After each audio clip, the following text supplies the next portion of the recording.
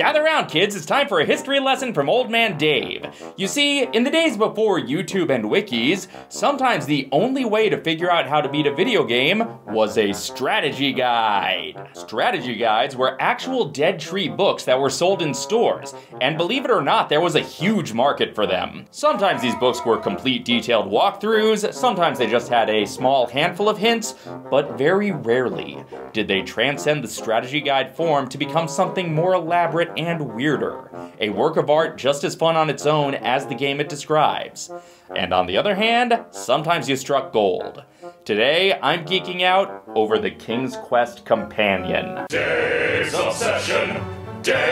Obsession of the moment. Yes, it's no secret that I love Roberta Williams' King's Quest games. Despite all their weird and frustrating moments, the world of King Graham, Queen Balanice, Prince Alexander, and Princess Rosella is an endless source of fun and joy for me. And believe it or not, this strategy guide by Peter Spear gives me just as much fun and joy as the actual games in the series. Now, I know what you're thinking. And no, the King's Quest Companion is not to be confused with the official book of King's Quest. So just put that out of your mind, they're two completely different books. I know you totally knew about both of these books and were getting them mixed up. The official book of King's Quest has a fair bit of history of the development of the series, and it has maps and hints written in that King's Questy sense of humor. Some of the hints are particularly helpful, especially hints that tell you what is okay to ignore, and the more spoilery hints are provided in the way of crossword puzzles. It is a fun read for fans, completionists, and people who would like just a little nudge on puzzle solutions without being completely spoiled, but it doesn't have complete walkthroughs at all, let alone ones as wild as what the King's Quest Companion contains. The Companion, on the other hand, not only spoils every element of the games, it fleshes out the lore of the world of Daventry to a level that would make Tolkien say, dude, chill. It's the Grammarillion. This book was published by Osborne, which was the tech imprint of McGraw-Hill Publishing, which means that this is lumped aside like manuals for Microsoft Outlook. Osborne also published a Space Quest Companion, which I haven't read yet because I'm less immersed in the world of Space Quest, but I assume it's similar in nature to this, and I promise you, the Sierra Companion series is far and away the most interesting thing ever to be released by Osborne. I first became aware of this book from the collection that made me aware of King's Quest in the first place, the 15th Anniversary Collection, which was gifted to my family alongside a hand-me-down computer from some relatives. Amid the many bonus features in the collection was an excerpt from the King's Quest Companion, which absolutely fascinated me. A few years later, I actually stumbled across a copy of the Companion in a used bookstore, alongside a copy of the official book of King's Quest. I guess somebody got over their King's Quest phase in a big way. But my parents said we could only buy one of the two books, and the official book was a bit cheaper, so that's when I got my copy of this, not when I got my copy of this. I didn't get my hands on the Companion until years later as an adult, when I just sought out a semi-affordable used copy online. But when I finally did get my hands on the King's Quest Companion, the book was everything I wanted it to be and more. This is the fourth and final edition of the book, which covers everything up through King's Quest VII. Shockingly, they did not update this again for Mask of Eternity because that would require acknowledging the existence of Mask of Eternity. But this fourth edition is what we're going to be focusing on today. The theoretical selling point for a book like this is that it's a complete walkthrough of the games, not just a hint book, but a solution book. The Read Me First section drops major spoilers for some of the more frustrating puzzles of the series, and then even throws a bit of shade at the other King's Quest book. But while that would be more than enough for most King's Quest players, this doesn't stop there. This is a walkthrough that's also a novelization. A novelization of the King's Quest games. And this is also not to be confused with the 3 King's Quest Expanded Universe novels, which also exist, but I've never managed to track down copies for myself. Those are stories that happen in between the games, but this book is the stories of the games. Every even-numbered chapter in the book is the story of a King's Quest game, telling the steps of a complete walkthrough in a narrative way. Now, the odd-numbered chapters are all expansions of the lore, much like the appendices at the end of Lord of the Rings. Except instead of being at the end, they're interwoven between the main chapters of the narrative, so I guess they're more like the supplemental bits between the chapters of Watchmen. Anyway, that's the basic overview of most of the chapters, and Chapter 1 is something we'll get to in a little bit. Chapter 2 is the story of King's Quest I, Quest for the Crown, as recorded by Daventry royal scribe Derek Carlavagan after Graham told it to him. Remember that name, Derek Carlavagan. It'll be important later. It is for others, at other times and places, to decide the reputation of the man we called, during his own time, King Edward the Benevolent. Elsewhere we have recounted the stories of how he relinquished Merlin's mirror, the shield of Achilles, and the chest of gold. Elsewhere, in this case, being the King's Quest I instruction manual.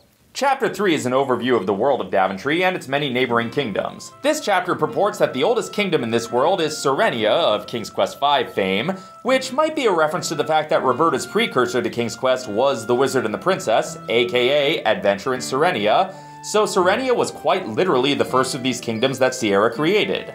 Which doesn't explain why it's not mentioned at all in the pre-King's Quest V edition of the book, but hey. Chapter 4 is King's Quest II, Romancing the Throne, recounted by Graham's Prime Minister and advisor Gerwain.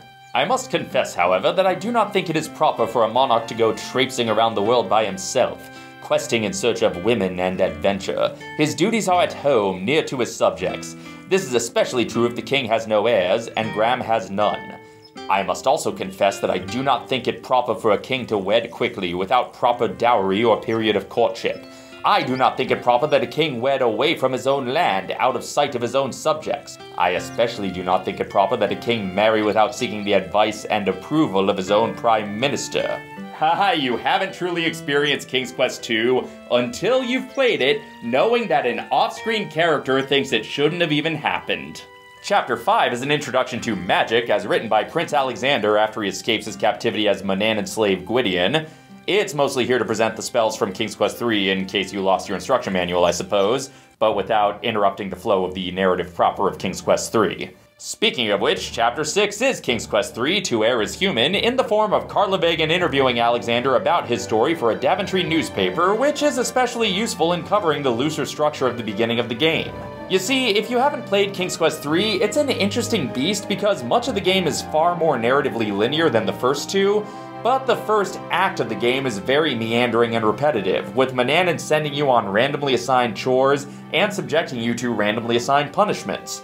So this interview format allows the story to cover that sense of drudgery without having to linearly list all the things that can happen in the game and make canonical choices about what order chores were done in and detail all that tedium. Also, there is one point where the novelization makes it much more difficult on Gwydion than it is on the player. On the other hand, I had to get back up to the house with a cup of seawater in one hand and a thimbleful of dew in the other. I was fortunate in that my adventures hunting and gathering had not taken too long a time. It gave me the opportunity to inch up the slippery path with the extra care my burden needed. To anyone who might have been watching me making my snail's progress up the slope, I must have looked a comical sight. Yeah, in the gameplay proper, liquids in your inventory are just safe. This isn't any more challenging than walking up the path normally. It makes sense narratively, it works for the novelization, but it's not really effective as a walkthrough because it doesn't actually reflect gameplay, which is plenty challenging without this added element. Chapter 7 is a tourist guide to King's Quest IV's Haunted Mansion and the many graves of its graveyard. Chapter 8 is the Perils of Rosella, recounted by Queen Valenice after Rosella told her the story. I am Valenice of Colima, daughter of Cognice, who was a miller's daughter, and Cedric, a prince of that fair and tropic land. Yeah, this one was clearly written before Peter Spear learned that in the very next game, the name Cedric would have a very different connotation. My daughter loves books. She sometimes would rather read than eat or sleep, and this is a good habit that Graham and I have always encouraged. On her way through the parlor, Rosella spent a moment to look at the few books that remained in their abandonment. There was but one of any note, the complete works of Shakespeare, but it was one of her favorites. The bard's works are rare but not unknown in our kingdom, and my daughter had taken to memorizing many of the better passages and reciting them with dramatic flair. Hey, at least Rosella sometimes stopped performing Shakespeare. There are certain people in Daventry I could name who just always seem to think they're reading from the bard. Whence came this foul tempest? Chapter 9 is another guide to magic by Alexander, this time a guide to King's Quest V's Iconomancy, the magic transformation spells Graham is able to use without any words. This section goes into the history of each spell, and it attempts to subtly explain why the choices Graham makes in the end of the game are the correct one. Rikki Tikki Tavi is a most unusual name for a spell, as it seems to be nothing more than a somewhat pleasing sequence of sounds. So remember, Shakespeare canonically exists in the King's Quest universe, but Kipling, completely unknown. We will get to that. Chapter 10 is Absence Makes the Heart Go Yonder, recorded by Carla Vagan for a different Daventry newspaper and split into parts for some reason. King's Quest V is certainly more linear than its predecessors, but it doesn't have, like, clearly defined act breaks, at least not ones that noticeably align with how the parts are split here. I don't know, maybe Derek was paid by the part. The last thing Crispin offered Graham was Cedric. Who, me? Cedric hooted. Don't do me any favors. Neither Graham nor Cedric approved of the idea. Now both of you get out of here before Mordak does something worse, Crispin commanded. He nearly shoved the two out of the house. Thank you, sir, for all your help, were the king's last words to the wizard. He was being polite. He didn't think Cedric would be useful at all. That is the most perceptive you have ever been, Graham! In fact, the King's Quest V novelization properly conveys not the Graham-Cedric relationship depicted by the game, but the relationship the player feels with Cedric by having them be pretty sarcastic and antagonistic to each other, to the point that when Cedric actually does give Graham a sliver of useful advice, in an exchange that's made up from whole cloth for the book, mind you, and an exchange that is not so much giving Graham advice as making a sarcastic comment that fuels Graham to get an idea on his own, the book has to clarify that when Graham says, "Thanks for all your help," he does it without rancor.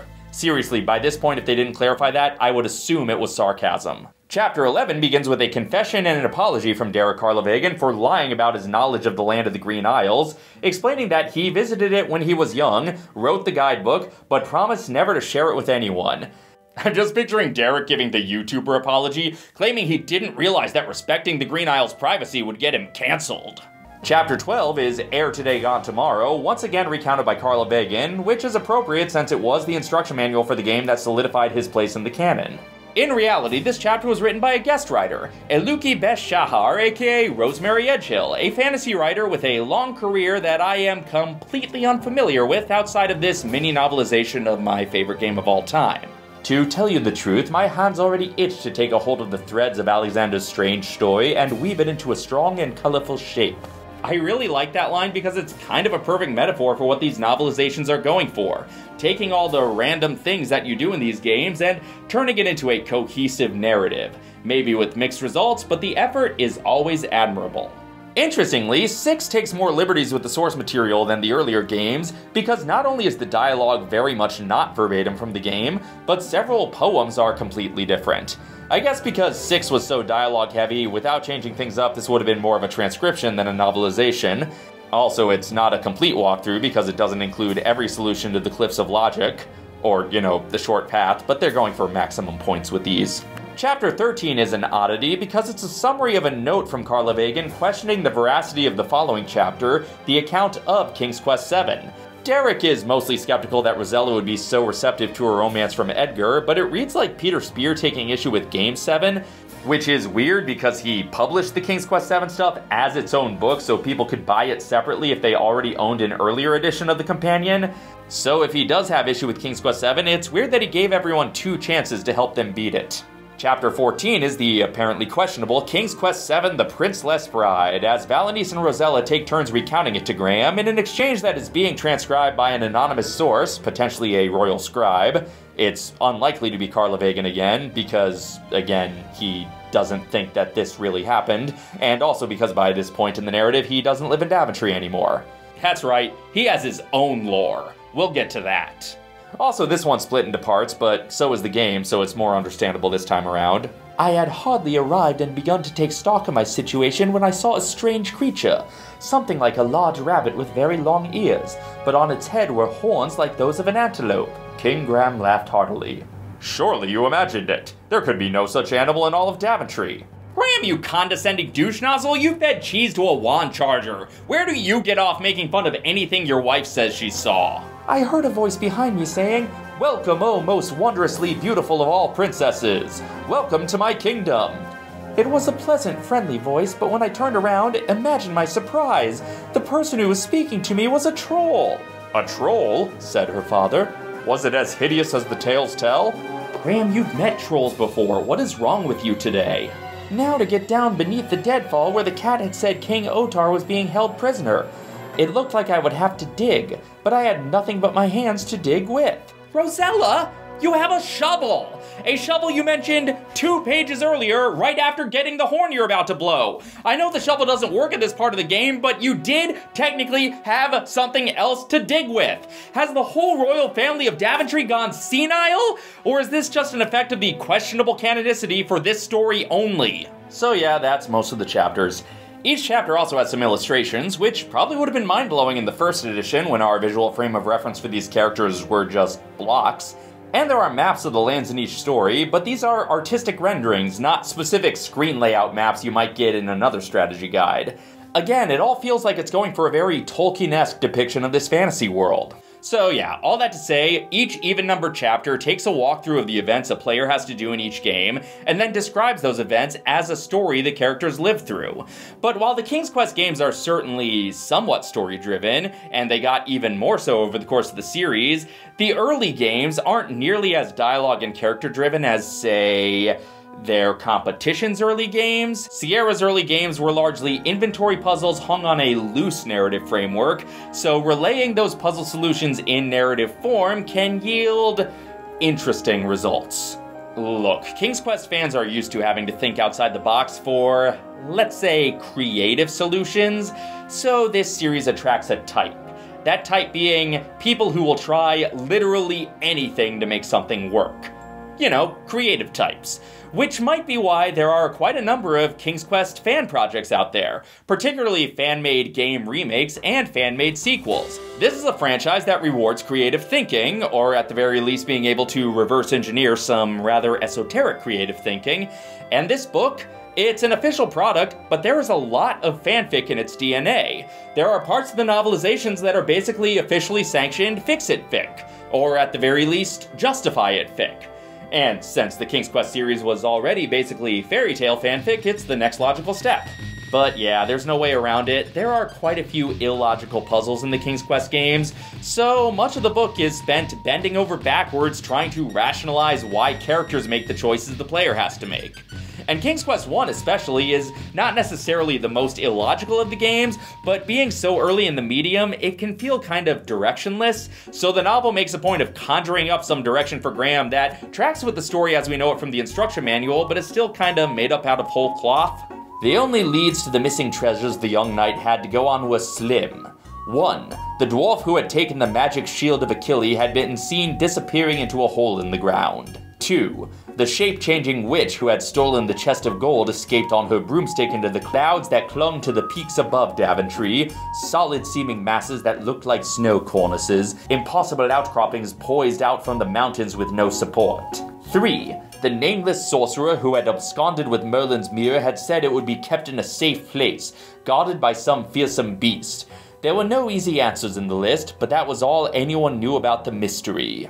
Yeah, that's way more than the player knows about the mystery. Unless you've read this book, you don't have those hints while playing the game. Now, I applaud Spear for actually making a connection between which characters the manual claims stole each treasure and where the treasures are actually found in the game. It was a storytelling problem worthy of a King's Quest puzzle, with a solution that was even a little less forced than most. But it still gives Graham, the novel character, way more to go off of than Graham, the player character, has.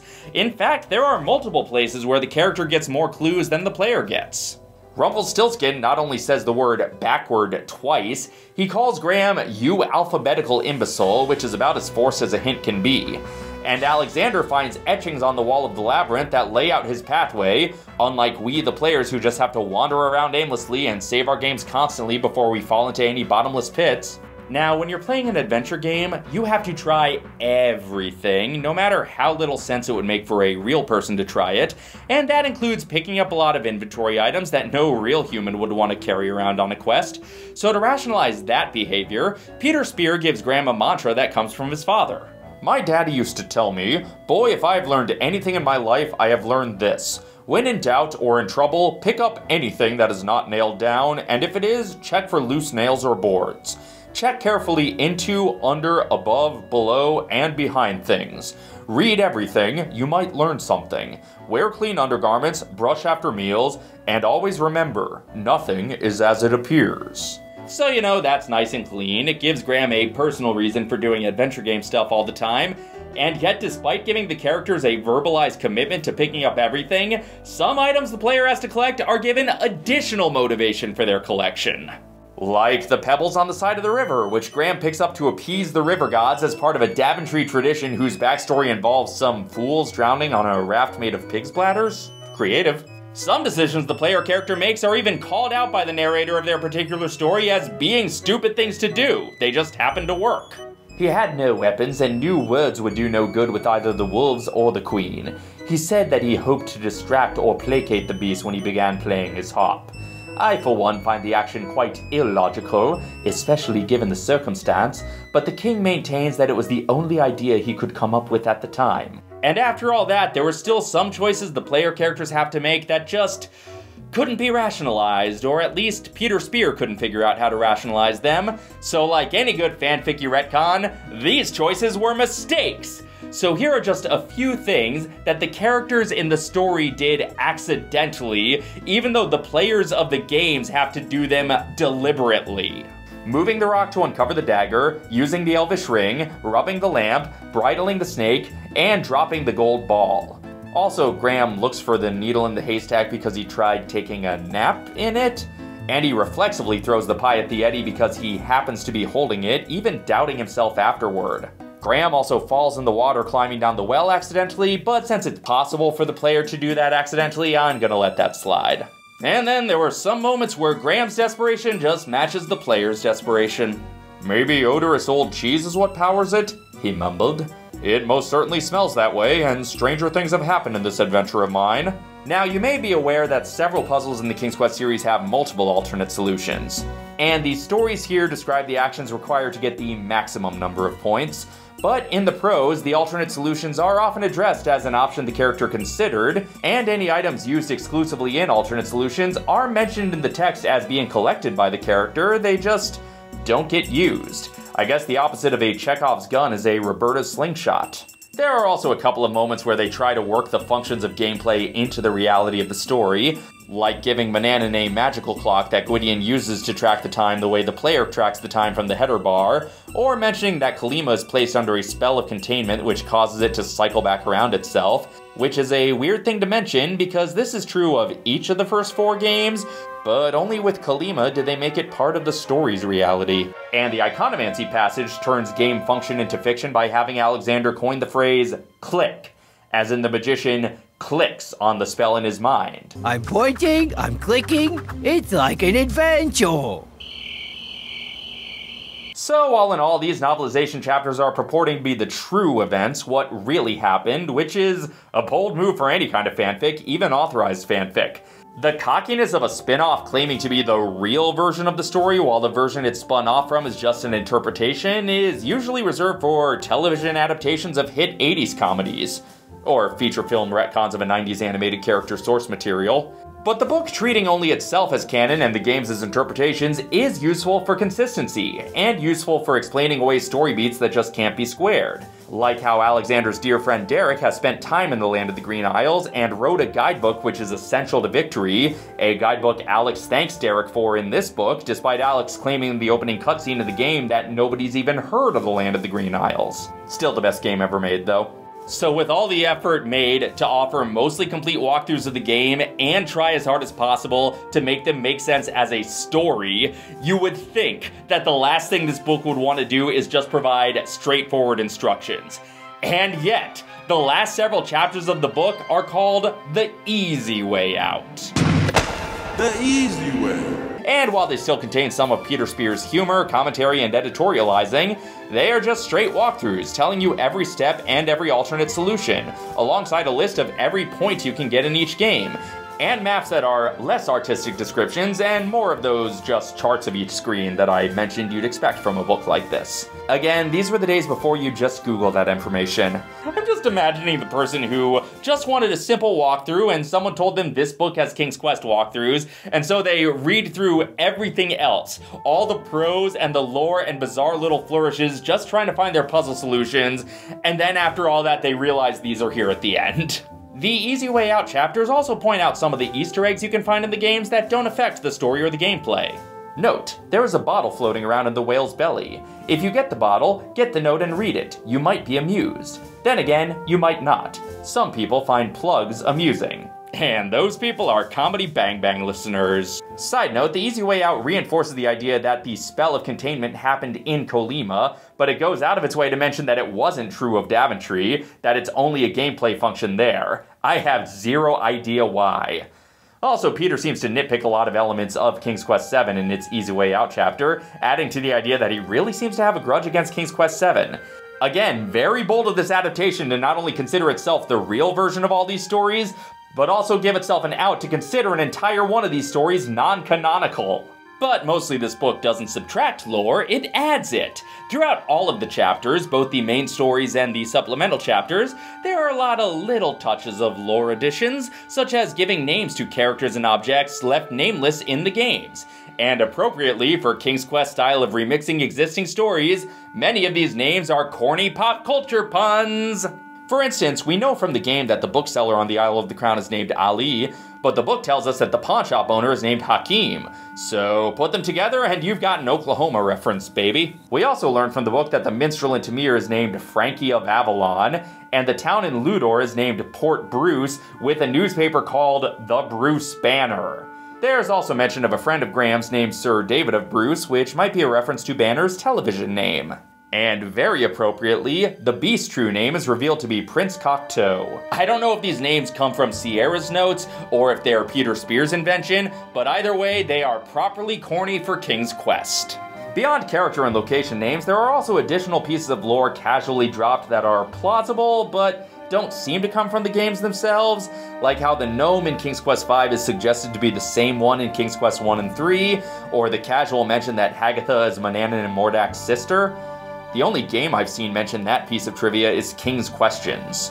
There's also a nice little note when Frankie of Avalon plays Greensleeves that it was the anthem of Graham's court, a nice nod to the fact that it's the theme music of the first two games. And there's a running gag about the inhabitants of Daventry's distrust of technology. Several times over, nobody in this universe likes the idea of technology.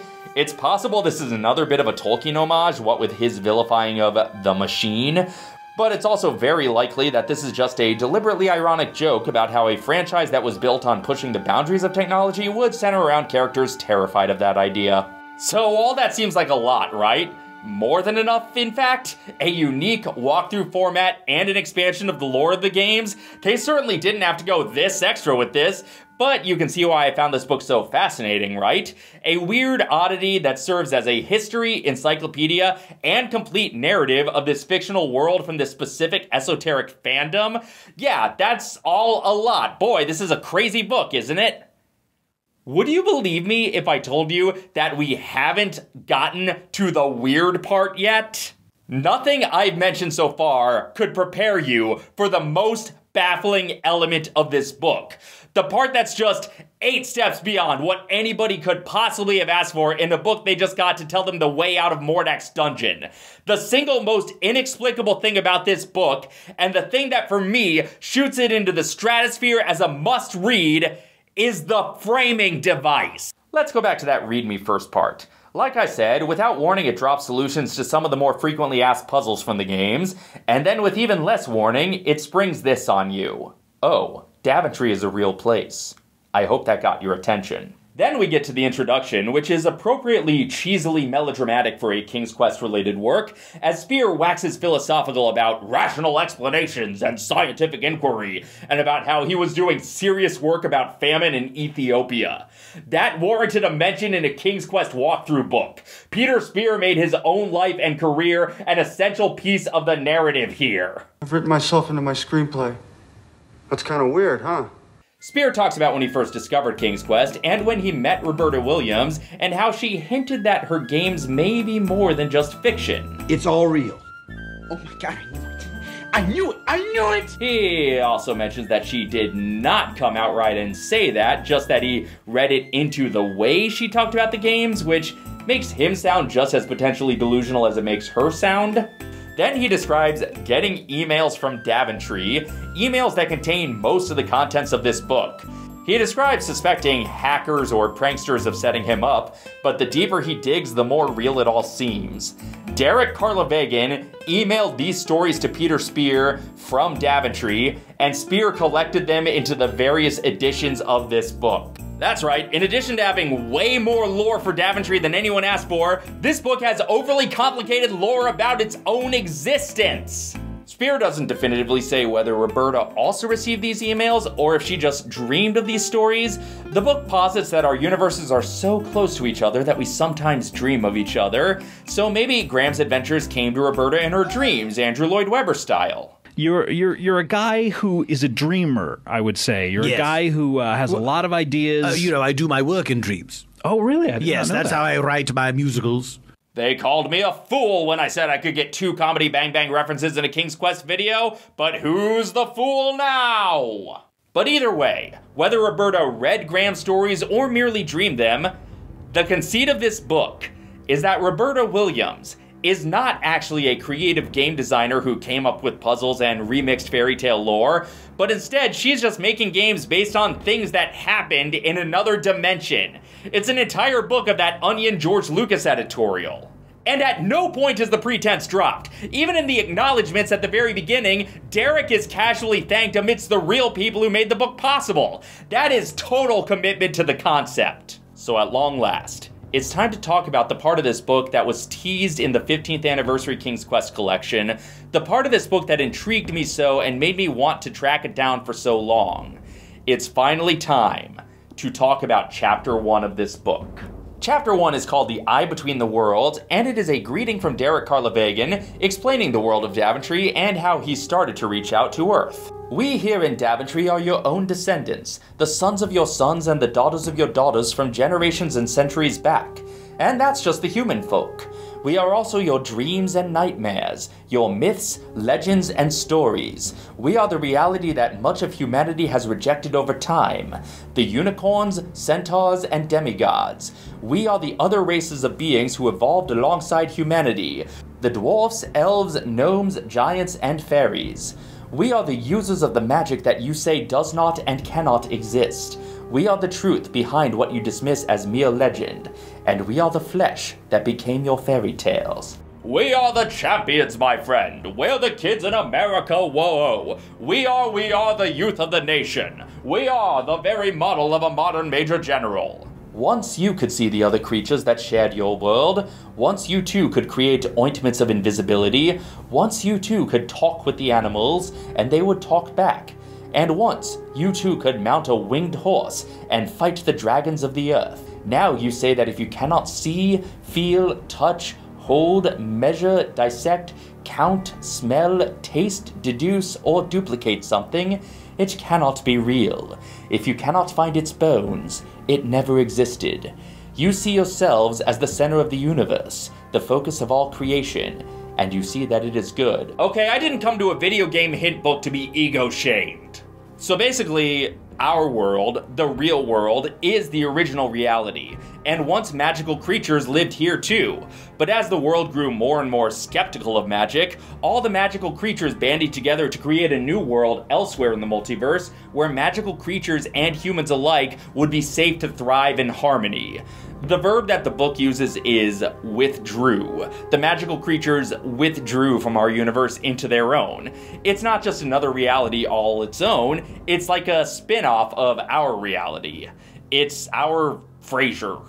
As far as I can tell, I think this is meant to explain why, despite having a completely different world from Earth, stories familiar to Earth exist in the King's Quest universe. Did characters like Little Red Riding Hood exist on Earth and then withdraw, but we pass down our memories of them? Or were they born in the Daventry dimension and our storytellers dreamed of them? The book doesn't lay it out on a case-by-case basis, so I guess it's up to you to decide. But we do know Shakespeare existed in our world, no matter what Roland Emmerich may say, so I guess someone who withdrew just took a couple copies of his complete works with them. But no copies of Kipling. Where those first folk went and where I live now is as real and solid as your world, the one we call the other world.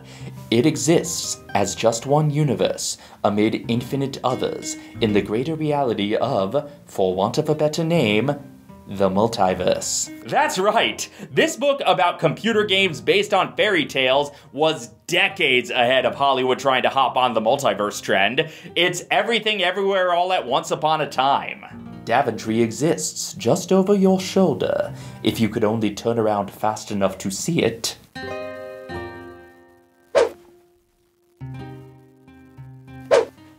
So then Derek gets into his own story. He moved into Manannan's house sometime after King's Quest III to try and learn more, and he discovered something in Manannan's study, which he calls an eye between the worlds. It's a computer. He found a computer in Manannan's study. On this computer, he found the King's Quest games. He realized that in our world, King's Quest is a fantasy entertainment, and he decided to try and figure out how to send our world the true tales of Daventry. So basically, this entire book hinges on Manannan having a computer on his bookshelf. Spear even draws attention to what he thinks the computer is in the easy way out for King's Quest III. The chapter that's supposed to be a straightforward walkthrough for the third game takes a moment in the middle of its walkthrough to point out what at best is an Easter egg of a computer to fuel the book's own meta-narrative. Here's the thing. I have no idea what Peter's referring to there. He just says, on the bookshelf. What on the bookshelf is supposed to be a computer monitor? They all just look like boxes, so I assume they're all books. It's possible that this entire book hinges on a guy reading way too much into the shape of a pixelated box. Again, nothing about this needed to go this extra. But I am so glad it did. Also, I guess if Roberta made the games before Derek started sending these emails, I guess that answers the question. Roberta wasn't getting emails from Daventry, she was just dreaming of Daventry. Unless she was getting emails from someone else. Oh my god, is Roberta Williams in league with Manannan? That would explain why she keeps trying to kill us. Peter also provides evidence that these messages are real by mentioning in the introduction that in the first edition, Derek speculated that Manannan was plotting his revenge, long before Roberta started writing King's Quest V, centering on said revenge. Of course, Derek now speculates in Chapter 10 that Manannan may be plotting further revenge, and that was never followed up on, so checkmate atheists? Also, probably not the best evidence to mention the first edition of this book, which makes no mention of Serenia, despite all the post-King's Quest V editions claiming it's the oldest land here. Anyway, the meta-narrative continues to get pushed in the second half of Chapter 11. After Derek's confession about his lies regarding the land of the Green Isles, Spear writes that Eluki Bey Shahar reached out to him saying that she received the King's Quest VI novelization from Derek, despite her claiming that she had never even heard of King's Quest, and Jane Jensen received the guidebook to the land of the Green Isles from Derek, just to further push this mysterious narrative of messages from another world. Finally, Chapter 13, which I said seemed to be Spear editorializing about King's Quest VII, Spear reports on Derek's skepticism of the story, but also Derek's theory that potentially this is a fiction in his world based on the fiction in our world, that our worlds have begun to influence each other, and the fiction that came from Roberta's dreaming of Daventry has now led to a fiction within Daventry of a Daventry writer dreaming of Sierra Online. What? Despite my wisecrack at the beginning of this video roughly 3 hours ago, I really wish another edition of this had been published. I would love to see how much wilder this would have gotten once Peter incorporated Mask of Eternity. Reportedly, he was working on it, but he didn't get very far before the publisher canceled the 5th edition. And now that the King's Quest universe has been completely rebooted, a continuation of this version of the world is sadly unlikely. Unless, of course, it continues that weird thread Derek was going on of his world dreaming of our world's dreams of his world, and it was like a fiction within the fiction within the fiction within the fake reality of this fake story. Oh my god, I want them to keep updating this book. But as it stands, this book is a wonderful, bizarre, inexplicable delight. It is truly worth reading, even if you've never played a King's Quest. In fact, for some of the games, reading the book might be the ideal way to experience the story. It's messy, confusing, sometimes trying too hard, sometimes frustrating, and a whole lot of fun, just like the games. And I highly recommend you track it down. Physical copies are still not impossible to find, but they may not be cheap. But fortunately, as of this recording, a website called the Museum of Computer Adventure Game History has PDFs of the first 3 editions of the book, and I was able to find a PDF of the 4th edition on Google, and I've got all those links in the description for you. So, have you read The King's Quest Companion? What did you think of it? What was your favorite part of it? What did you think the most inexplicable thing about it was? And if you haven't read it yet, give it a read, it's completely awesome. And if you enjoyed this video, you may enjoy my other videos about adventure games, or you may enjoy some videos about some other things I obsessed about during other moments. And until next time, this is Dave, signing off.